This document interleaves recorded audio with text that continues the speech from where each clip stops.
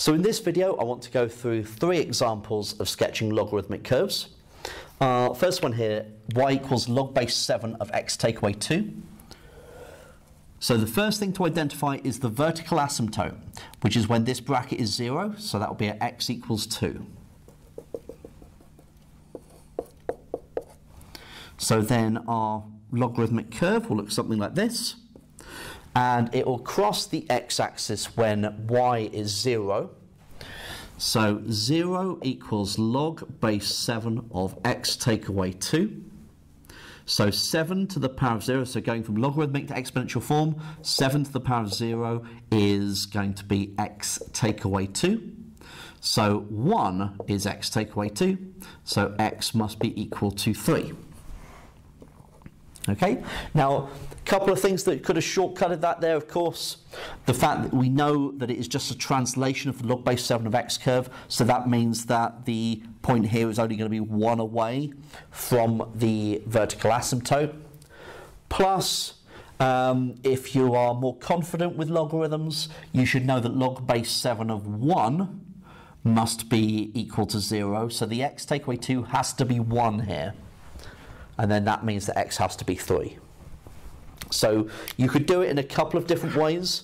It really depends on how much you've seen of logarithms, how confident you are.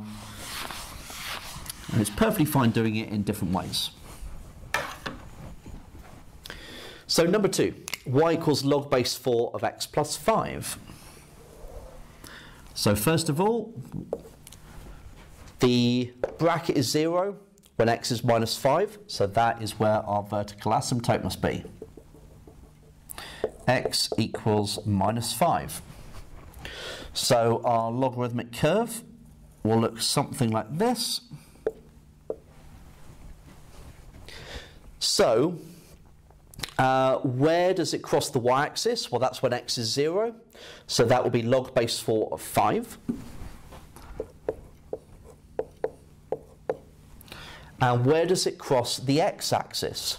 Now, you could put the y equals to 0 and go about it the same way we've been doing. Or, if you're more confident, that is when x plus 5 is equal to 1. Okay? So if x plus 5 is equal to 1, then x has to be equal to minus 4. Okay, so it's really, can we develop and build in those skills now so you can do this reasonably quickly? So what I'm saying here is that log base 4 of 1 is 0. Log base 10 of 1 is 0. Log base 7 of 1 is 0. This is one of the rules with logarithms that we build in and that you will find out about if you don't already. So the last one,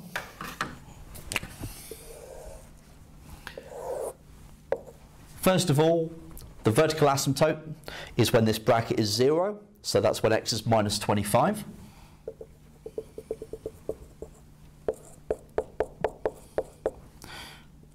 Here's our logarithmic curve.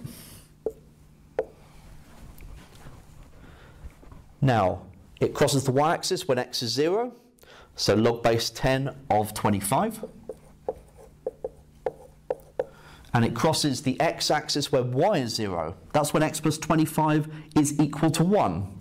So take 25 from both sides, so x would have to be minus 24. And so that is the sketch for number 3.